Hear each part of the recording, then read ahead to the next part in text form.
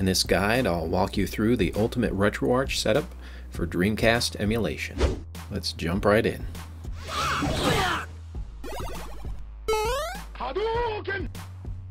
I just want to quickly mention that if you're unfamiliar with some of the settings and configuration of RetroArch, be sure to check out our RetroArch setup playlist. The link is in the description below. Now on to the good stuff. Begin by going to the online updater and core downloader in RetroArch. We're going to scroll all the way down to the Sega Dreamcast / Naomi Flycast core. As a quick tip, with a core highlighted, you can press the select button on your gamepad to bring up additional information. Let's go ahead and download the core. Next, under Settings and then Drivers, make sure your video driver is set to Vulkan for best performance.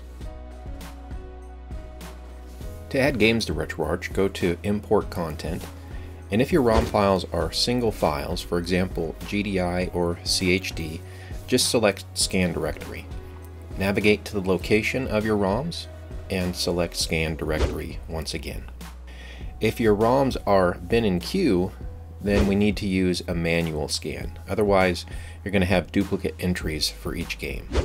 So again, under Content Directory, select the location of your ROMs and then select Scan this directory. The system name should be Sega Dreamcast. The default core will be Flycast. And then under File Extensions, enter CUE or Q and hit Start or Enter. Lastly, select Start Scan and you should end up with a Dreamcast playlist entry within RetroArch. Now we want to run a game. With the game running, open the Quick menu and then go to Core Options, where we will dial in our configuration. Under System, everything can be left at default unless you'd like to enter the original Dreamcast BIOS when launching a game. In that case, set boot to BIOS as on, and you'll also need to have a Dreamcast BIOS file, and it needs to go in the RetroArch/system/DC subdirectory. Otherwise, this can be left off. Before we get into the graphics and shader settings, here's a look at the specs of the system I'm currently on, which gives me excellent Dreamcast performance. If your system is similar, you should also expect very good performance, or feel free to bump up the resolution if you have a more powerful setup. So under Video and Resolution, I suggest the very least you go is 1440 by 1080 for full 1080p emulation. You can also go for 2880 by 2160 for 4K if your system can handle it. Set the cable type to VGA. There are a few games that will have graphical issues if this is set to anything else. Set alpha sorting to per pixel. Otherwise, you may see some graphical glitches in certain games. Anisotropic filtering can be set at 16 for added visual clarity. The rest of the settings can be left at their defaults, but feel free to read through the descriptions, as some of these settings might apply to a specific game you intend to emulate. Under Performance, make sure that threaded rendering is on, or else emulation might bog down on your system. Under Emulation Hacks, a nice little feature here are the widescreen cheats. A number of games have patches available that provide full widescreen support, so enabling this option will automatically apply those patches when a game is launched. Finally, under Visual Memory Unit is a cool feature that allows you to see the VMU display on screen while playing. Now this is done by turning the VMU screen display on for any particular player. Many Dreamcast games displayed fun little graphics and even helpful information on the VMU while playing, so this is a nice touch. It's up to you whether you want to use this setting or not. To really take things to the next level and add that wow factor to Dreamcast emulation in RetroArch, I suggest that you use the Mega Bezel shader pack by Hyperspace Madness along with overlays that have been developed by Duimon. I've covered this in previous tutorials, most recently my Nintendo 64 RetroArch setup tutorial, so be sure to check that out if you're interested. The link is in the description below. If retro emulation is your hobby, CRT shaders are an excellent way to boost the experience. With that being said, here's a little montage of gameplay footage that shows what Dreamcast emulation and RetroArch makes possible.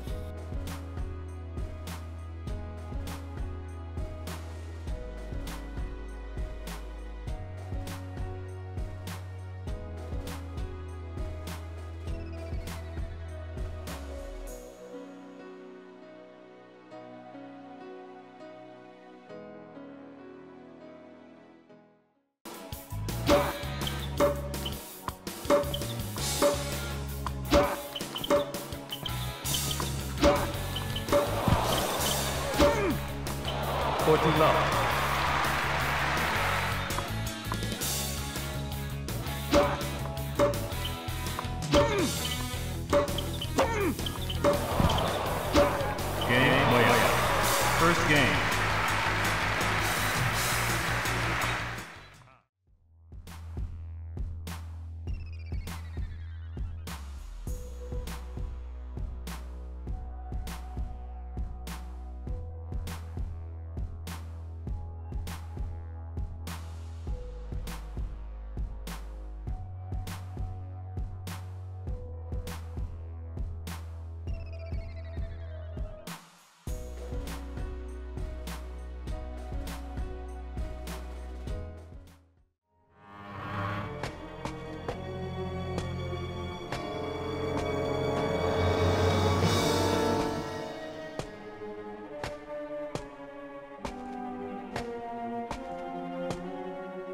Ah, Ine-san. Ine-san. Ryo-san, I'm alright, but Hazuki-sensei... My father?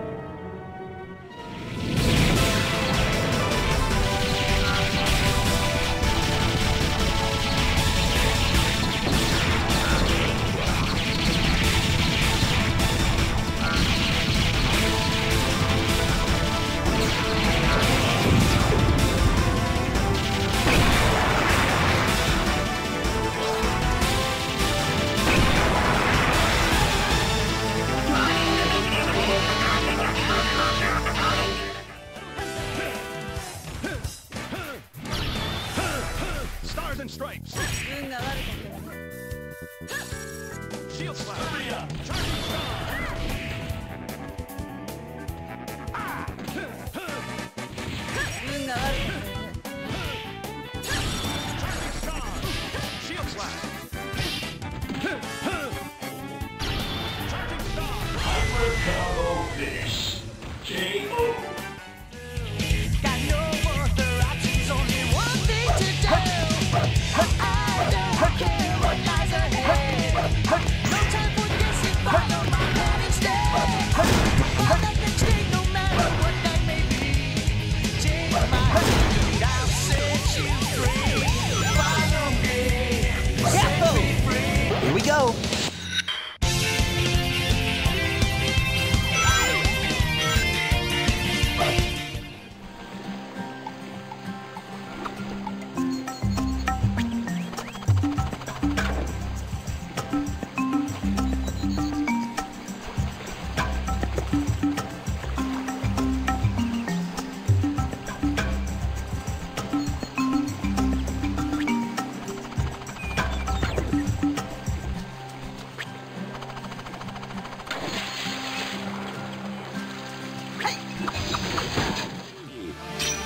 Versus King. Battle 1, fight!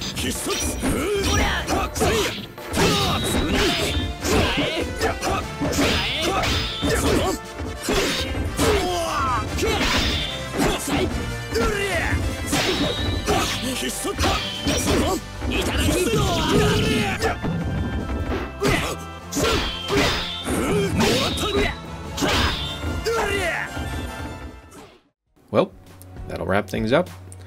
If you found this guide to be helpful, please consider giving this video a thumbs up and maybe even subscribing to the channel. Until next time, happy gaming, my friends.